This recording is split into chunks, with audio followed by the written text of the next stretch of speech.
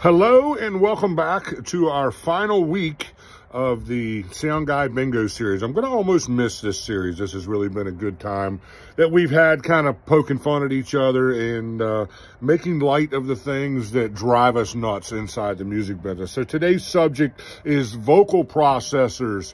We're talking about a little pedal foot controlled processor that the singer may carry to the gig with them. 99.837% of the time, that thing is buzzing or just sounds like trash. The quality of effects that are in those foot pedals are not that great.